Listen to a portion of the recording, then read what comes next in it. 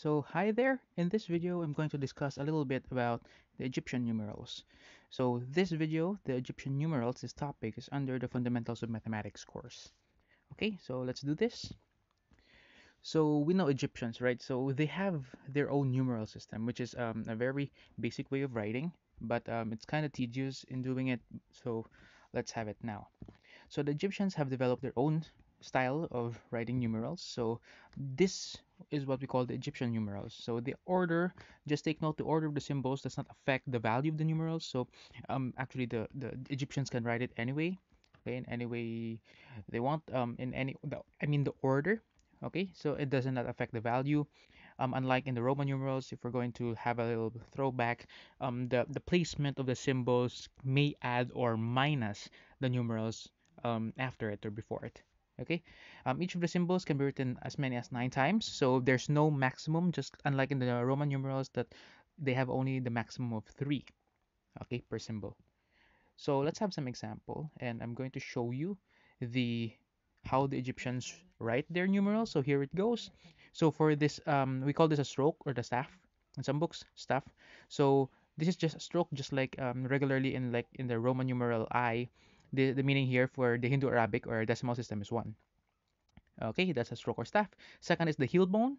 Okay, if you're going to look at your heel, and then turn it upside down, that's the heel bone here, and that's the meaning, the value of this in decimal system, in our system, is 10.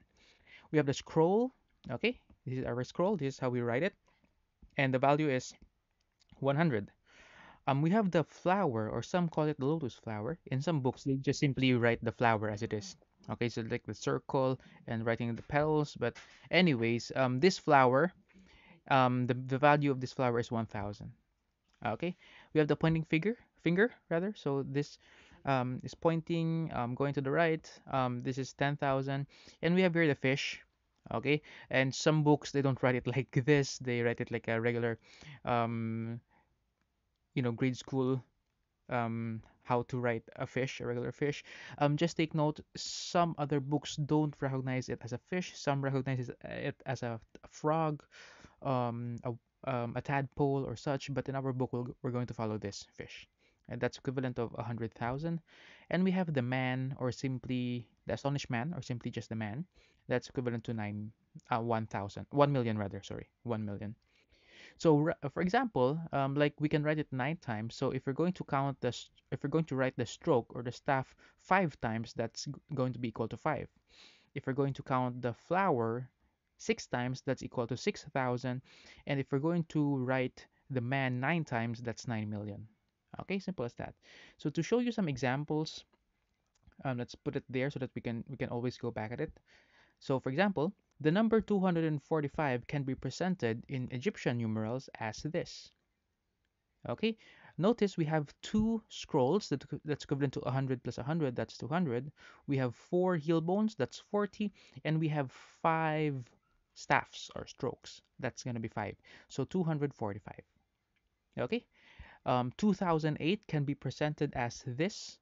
We have two flowers or lotus flowers, that's 2000, and we have 8, 1, 2, 3, 4, 5, 6, 7, 8 strokes or staffs.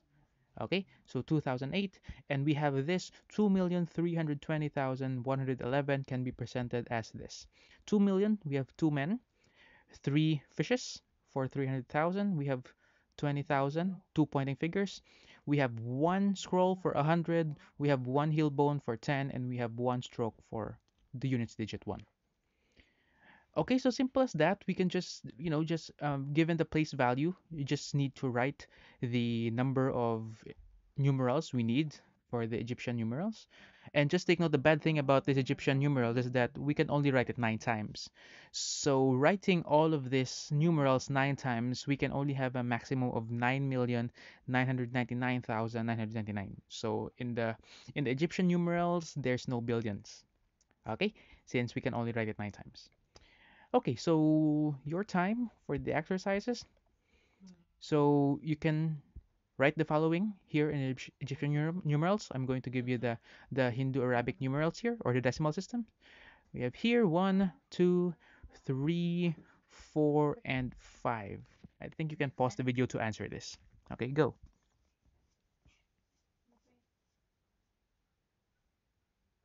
Okay, I think that will be enough. So for number one, let's answer this.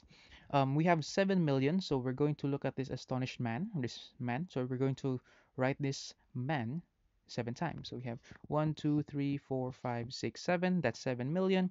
We have we have nothing in the thousands period, so leave it be. Meaning we're not going to write any fish, any fishes, any fingers, and any flowers. So we're going to go directly to the scrolls. We have 800, so that's 8 scrolls. We have 1, 2, 3, 4, 5, 6, 7, 8. We have 110, so we have one heel bone, and we have three in the units digits. So we're going to write down three staffs, and that's how we write 7,813 in Egyptian numerals. Okay. For number two, we have 634. We have 6 scrolls, so we have 1, 2, 3, 4, 5, 6.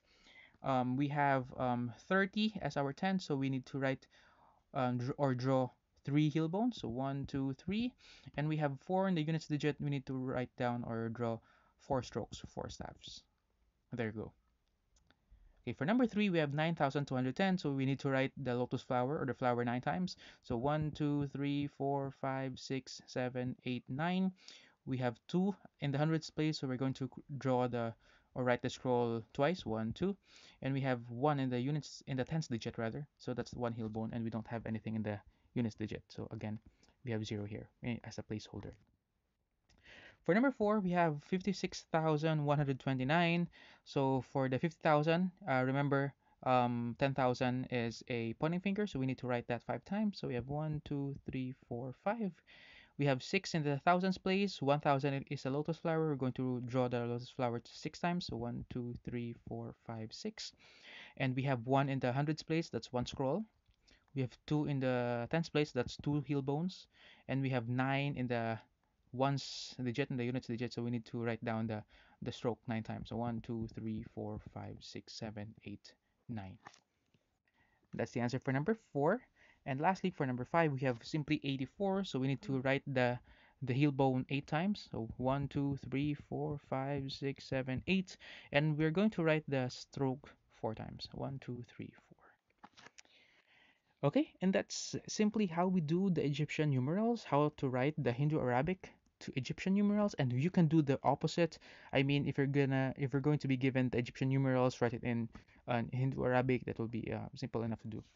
Okay, you just need to count and just know, have this table at hand so that you will know um, what numeral in the Egyptian numerals correspond to the Hindu Arabic or our numbers, regular numbers. Okay, and that's it for the Egyptian numerals under the Fundamentals of Mathematics course. Hope you had that very short video helped in your understanding the Egyptian numerals and how to write them.